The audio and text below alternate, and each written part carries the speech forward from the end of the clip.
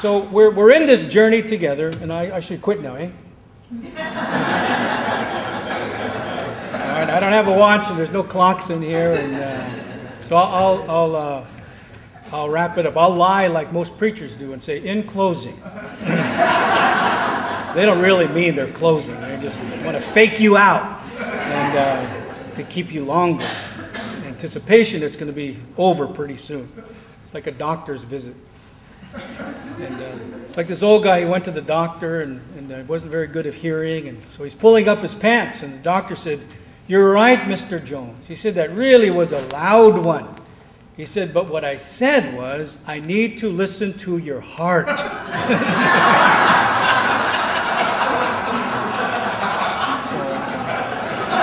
we don't always hear things correctly. So, two more stories, and then I'll quit. So, the sun sets in the west. People brush their teeth. They go to bed because it's night. The sun rises in the east. They brush their teeth. They go to work because it's day. Are they watching two different suns do two different things so that their lives are impacted in opposite ways? No, they're observing the same natural phenomena. They're both observing that one sun do the same thing. So why then are their lives impacted in opposite ways, day and night? It has to do with the angle from which they're viewing the event. From this angle, the sun's going down. From this angle, the sun's coming up. But they're both watching the same thing. And all of us have angles, right? And there are angles that are healthy. There are angles that are unhealthy. All of our angles are informed by something. They're informed by an abusive situation that took place in our lives that said all men are crappy, can never be trusted. We have experiences that say white people. We have experiences that say you can't trust Indians. They never show up on time. They're unreliable. You have experiences that tell us all. So our lives are informed and our angles. And out of those angles, then we make decisions that basically shape our behavior. And it's like a view of the world or worldview. And there are assumptions that are born out of our views of the world. So one time, my son Dan Ian, when he was about 6, he was staying in a teepee with his mom. We set it up at this powwow. So he's saying to his mom about his friend Johnny. He says, "Mom, Johnny, he's a white boy, right?" And my wife said, "Yeah, he's a white boy, but Ian, I'm a white woman." Because my wife is half Welsh and half Norwegian.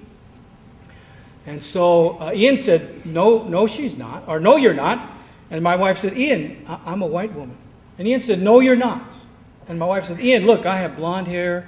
I have fair skin. I have blue eyes. I'm a white woman." And she said, like this little cloud of realization passed over his face. And then he looked at her and he said, "You better stop saying that or I'm going to tell Dad." And then in his strongest language, he said, "And he's going to spank your butt." It's like a powerful language for a 6-year-old, right? It's like the most horrible curse word he could come up with. And so if you would have asked Ian the day before, "Is your mom white or is she native?" he would have said, "She's native." But was his reality based upon fact or perception? It's perception. Ian's perception was his reality. And Ian's reality was his perception. And all of us grow up with perceptions. Good, bad, misinformed, well-informed. But that's what basically shapes us. And so for me, and so many that I hang around with in Indian country these days, that we want our minds and souls and hearts to be informed by the Creator Himself. Because we want to love in a way that we don't know how to love. I don't know how to love in a sacrificial way, really. Because I'm basically a selfish guy. And my wife could tell you that he's a selfish guy. And my boys could tell you how I wounded them. I've had to sit with my boys and cry and let them cry and tell me how I hurt them. And then ask them for their forgiveness and let them forgive me when they felt they could and needed to. And today, we are best of friends.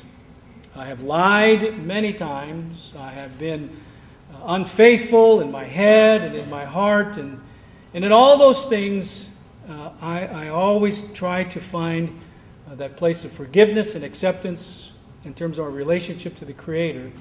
And for me, that's what Jesus makes possible.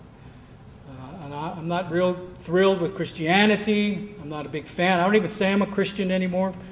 I just say I'm a follower of the Jesus way. Because Jesus, and the Spirit of Jesus, would be true for all human beings. We all need to love and be loved. We all need to be accepted and affirmed just like we are. And the church has always said, don't play cards, don't go to movies, don't go to basketball games, don't wear long dresses, don't wear makeup, don't... all of that.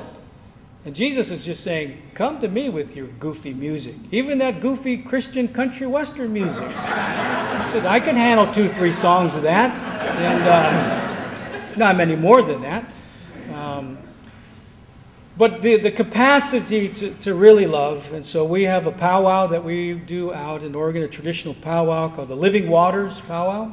It's a family camp, so we have lots of stuff for kids, just talking about basically Lakota values, really, in relationship to biblical values, respecting parents, living in a good way, alcohol-free, drug-free, in terms of dependency kinds of issues.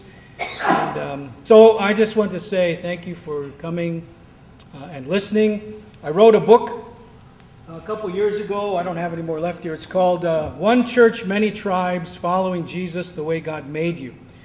Now, I used to call it 500 Years of Bad Haircuts, which really made sense to me. But the publisher said, well, they might think it's like a hair manual or something.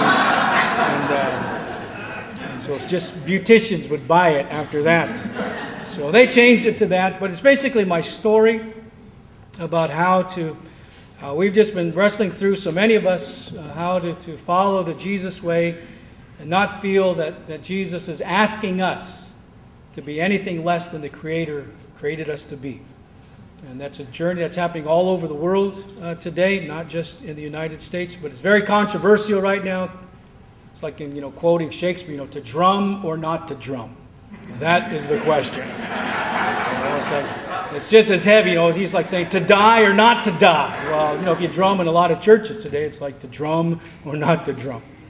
And yet the journey begins or continues.